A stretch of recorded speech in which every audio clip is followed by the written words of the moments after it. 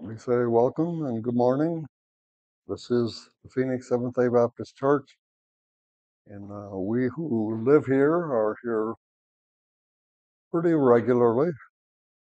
I see the same bunch of folks I'm used to seeing here, and that's always a nice thing. And so anybody else out there that is ever in the Phoenix area, please come by on Sabbath day. On our website, you can see the address and the time and everything, so please come. We'd love to see you. So we're here to worship and hear God's word. And so let's just pause a minute and ask God to lead us today. Lord God, it is good to be here together on your Sabbath. We're thankful for the blessings. We're thankful especially for what you have done for us through Christ and all that follows, all that we can ever do or say or think needs to be a response to your grace and your love for us. Guide us today. Thank you for bringing us here safely. Ask your blessing on us as we worship and serve you today. We ask it in Jesus' name. Amen.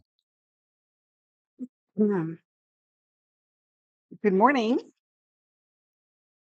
This morning we are reading from the King James Bible, verse from John 20:31, and that reads, "But these are written that ye might believe that Jesus is the Christ, the Son of God, and that believing ye might have life through his name." Heavenly Father, we thank you for your plan of salvation, so that by believing in you and your Son, we can be saved. We thank you for giving us a country in which we are free to pray. We thank you for our church family and for all those who listen to us. We thank you for all these things in the name of your Son, Jesus. Amen.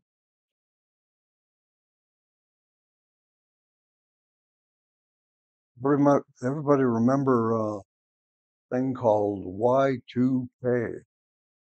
Now, we got kids here who are way too young to remember that, but the rest of us can.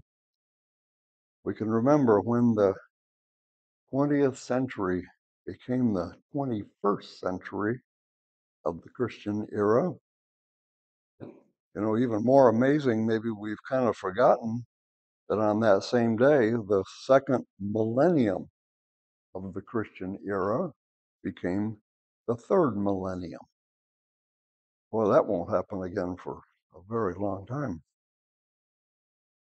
During that time, just before, in the weeks and months before January 1st, 2000, everybody was worried about, what was going to happen on that day, whether the computers were all going to go bad, all of the processes that are run by computers.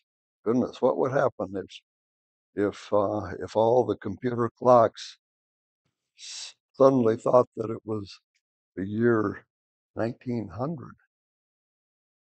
As it turned out, it wasn't much of a problem at all. Good thing. Well, there's nothing that I can remember from back then.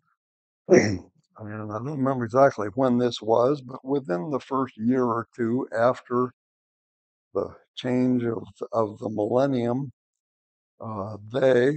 whoever they are, you never know who they are, but I'm kind of guessing and I don't remember if this is right, but maybe it was Time Magazine. Remember when Time Magazine would always have, well, for a long time it was Man of the Year, and then it was Person of the Year.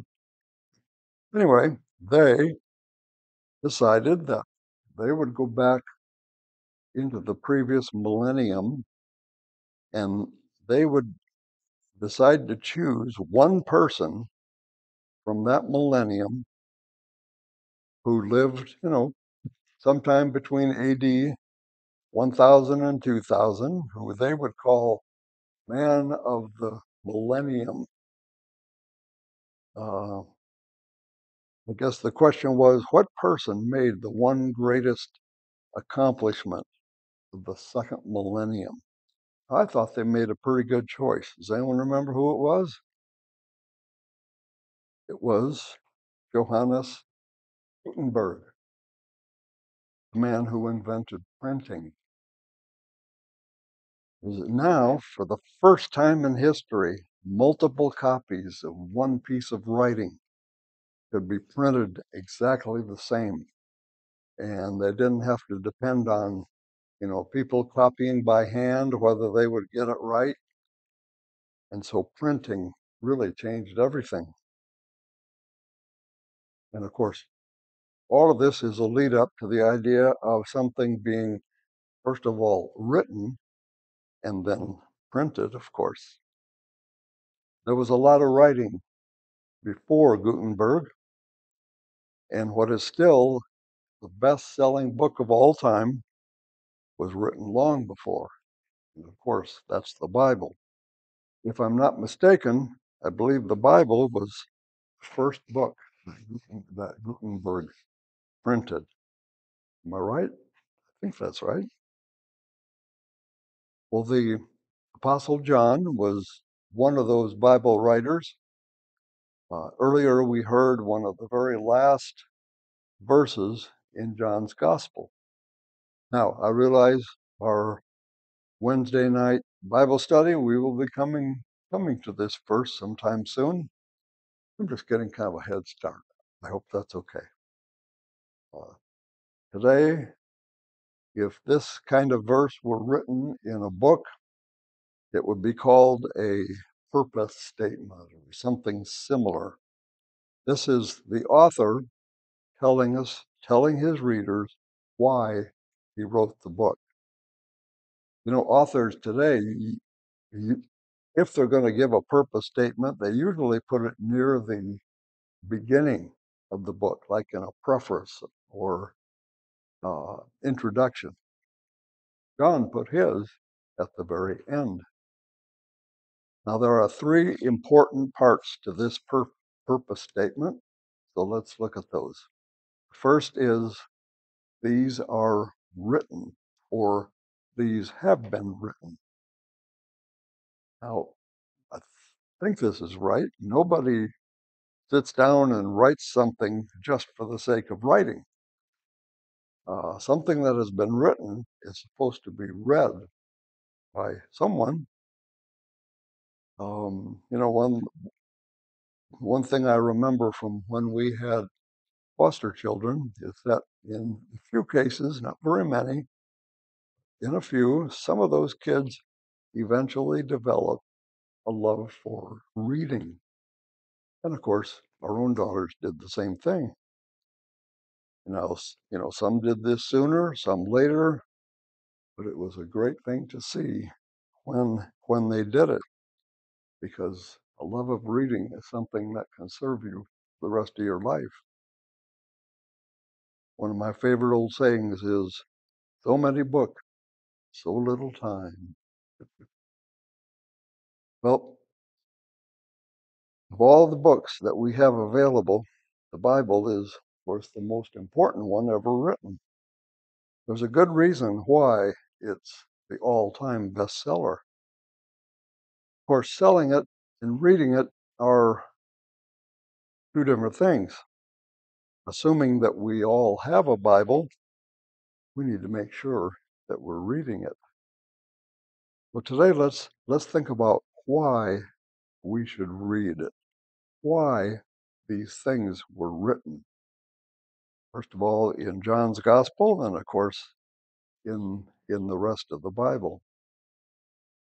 See, some things about life have changed, I guess you could say, since the Bible was written. And they've even changed since Gutenberg.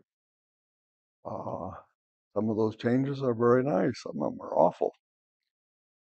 Seems like, for one thing, one of the changes that we see, like in our culture and some others, is that the line between truth and and error has become kind of blurred. And besides that, more and more people question whether there really is any truth and error. Maybe at one time, but not anymore. So today we have something called relativism. Ever heard of that? When I was young, I never heard of relativism. I mean, I can remember relativity, Einstein, but not relativism. The idea that truth itself is not at all absolute, but it varies from one person to another. There, there's an old catchphrase, yeah, that might be true for you, not for me. The problem with relativism is it just doesn't work. It's not true. The classic case, of course, is that if you say that murder is wrong, well, I could say, hey, that might be true for you, but it's not true for me. And because I don't like you, I think I'll murder you, uh, according to what my belief thinks is true. Now, that might seem like an obvious example, but many cases are not that obvious. And so lots of people are just plain confused. And of course, half truths get in there with the full truths, and that becomes confusing. What's right and what's wrong? Or is there any right and wrong? Another variation of this is when people base their beliefs on what I guess you call subjective experience rather than objective truth. Somebody hears a voice and believes that God is teaching them some new revelation, but they don't check it out with what God has already revealed in the Bible. It's so easy to uh, prefer subjective over objective. Well, these are all reasons why we have the Bible and why these things have been written, as John put it. And you notice that John wrote it, not just said it. I'm sure you know that a lot of what's in the Bible was actually spoken first and then was written later. We can't get along without a Bible. We have to see it as our source of truth. Well, this verse then goes on to say what should happen because these things were written, and that is so that you may believe. Once in a while, I don't know about you, but once in a while I've seen, usually on television, the word believe all by itself on a sign of some sort, kind of like a slogan. I've seen that in the background at the political conventions. I've seen that at sports games. People hold up signs with, all, printed very nicely and everything. And it's just that one word, believe. Well, the problem is nobody ever stops to ask, believe what? Seems to me that part is pretty important. You don't just believe, you have to believe something. Well, at baseball games, it would be believe that we can win the championship. political conventions, it's believe that we can win the election.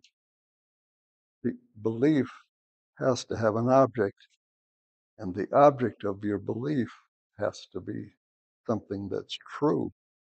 I mean, would you jump off a building holding a sign that says believe because you believe you can fly? Some kinds of belief are useless and even harmful. Well, of course, John told his readers what to believe, that Jesus is Christ. Now, for those who don't know, the word Christ in Greek is the same as Messiah in Hebrew. The word means anointed one, and it's one of the names of the Savior who is to come. Uh, Actually, almost more like a title than a name. Well, the whole point of the book that John wrote is that the Christ who is to come came. So the important thing here is, do we believe it? And just to make sure, this doesn't mean just believing that a man named Jesus lived 2,000 years ago. I mean, anyone could do that. Believe here comes from a Greek word, can also be translated faith or trust. These things were written so that we will put our faith in Christ and trust Him to save us from sin and death.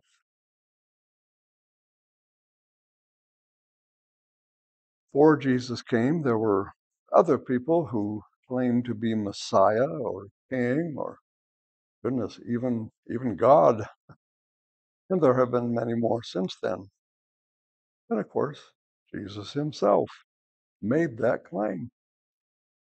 Well, these have been written to show us the things he said and the things he did, and to show us that in his case, the claim is true. If you like the word credentials, Jesus was the only one who had the credentials to back up the claim. But even then, it's still possible for people to reject him. They might read John's Gospel, they might read the rest of the New Testament, even the whole Bible, and still decide that they don't believe Jesus is the Christ. And we say, well, how can that be? Well, look at what happened back when he was on the earth. When he was here, there were hundreds, perhaps even thousands of people who actually saw him and heard him in person. Not very many of them believed in him. But to those who do believe, the rest of this verse tells the result of believing in Jesus, that you may have life in his name. And isn't this really the goal of the whole thing? I mean, everybody would prefer life over death. And the Bible shows us not just life, but eternal life. This is the point of the writing. This is the point of reading what's been written. And this is the point of believing what we've read. When we do that, God gives us life.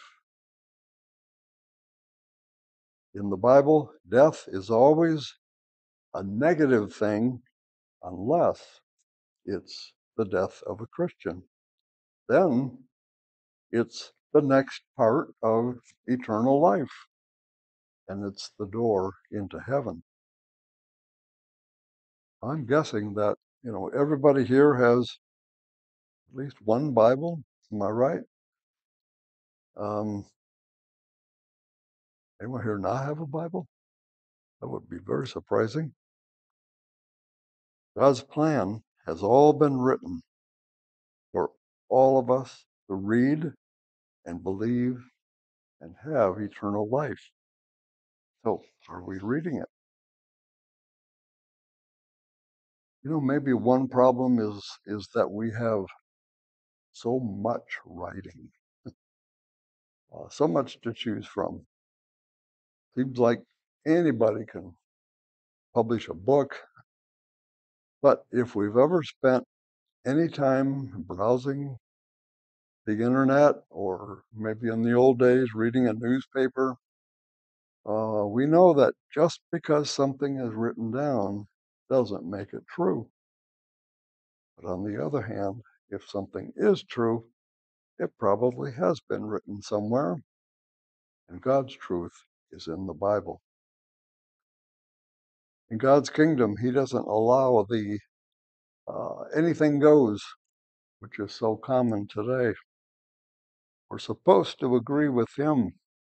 We won't do that unless we know what's been written here, and we get that by reading it and by hearing it.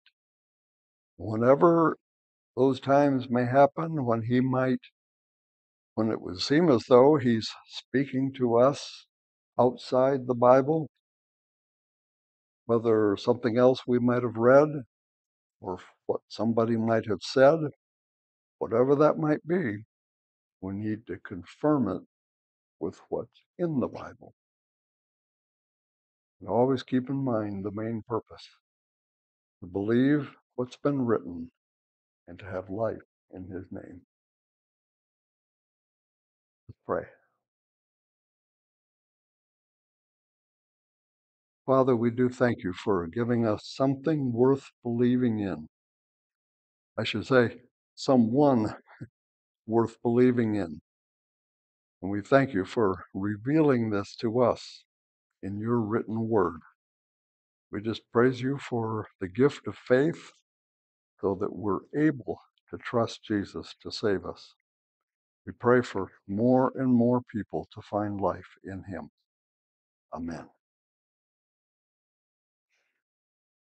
Well, since Thanksgiving's coming up this week, how about we close with one of the old Thanksgiving hymns?